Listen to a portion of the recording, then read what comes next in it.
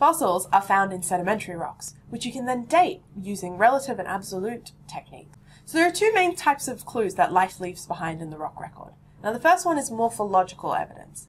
Now that's when you find hard parts of an organism like bones or teeth, and you can find a whole skeleton. Or sometimes they leave impressions behind, like a footprint or a cast of a shell. Now, morphological fossils are really good because it can help reconstruct what the organism looked like and where it might have lived and what it might have eaten as well. So we can track past life by also looking at the chemical signatures they leave behind. Now, some organisms preferentially use certain isotopes of elements, and then this causes whole shifts in the isotope record left behind in the rocks.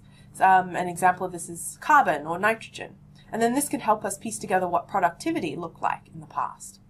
Now another way we can look for organisms such as bacteria or algae, which don't leave behind fossil hard parts, are by looking for the molecular fossils. And these molecular fossils are fossilized molecules, and we can use those to figure out what the microbial ecosystem look like and the composition of it. We can learn a lot about ecosystems by looking at both the morphological and the chemical signatures in the rock record. Then we bring them together with the geochemistry of the sedimentary rock. We can start piecing together what the environment looked like and then try to figure out how the organisms might have actually died. So when we look at the fossil record at the 65.5 million year mark, there are massive global changes to Earth's biodiversity.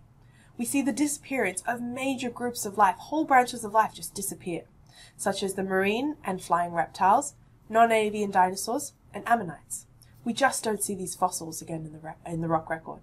And then things like plankton and land plants, they also reduced in diversity.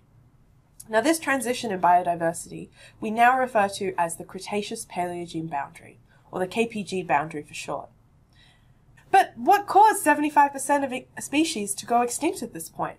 Well, we can look at the geochemical evidence of the rocks, and let's try and figure it out. Now, when scientists started measuring some of the elements in the rocks around this KPG boundary, they found this unusual spike in an element called iridium. Now, iridium is really rare in terrestrial rocks, but there's a lot of it in extraterrestrial rocks, like meteorites and asteroids. And they found this same spike at the KPG boundary all over the globe, which then led to a hypothesis that maybe it was a large meteorite impact that caused the mass extinction. For that much iridium to then spread all over the globe, this meteorite impact must have been huge. But we couldn't find the crater. Where was the crater? So in North America, they were looking at these units with the spikes of iridium, and they also found large amounts of shocked quartz. And shocked quartz only can form during rapid increases in heat and pressure. So this helped narrow down the search for the crater to the North America. Scientists finally found the crater under sediments off the Yucatan Peninsula of today's Mexico. And using magnetic and gravity anomaly studies and also using drill cores, they figured out that the crater was over 180 kilometers in diameter. Now, given the size of the crater and also the concentration of iridium spikes all over the world, scientists have been able to estimate that this meteorite that slammed into Earth then was over 10 kilometers long. Now, with a meteorite impact this big, it would have ejected millions of tons of material into the atmosphere. This would have blocked sunlight and resulted in global cooling. And we can actually see evidence for this global cooling using fossilized molecules that have been preserved in the rock record. And using these molecules as a proxy for temperature, scientists have been able to estimate that directly after the impact, global ocean temperature dropped by 5 degrees.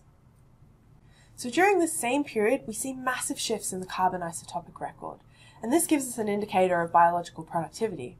With the blockage of sunlight, photosynthetic organisms were not getting the sunlight they need as their energy source, which led to the complete collapse of primary productivity in the oceans.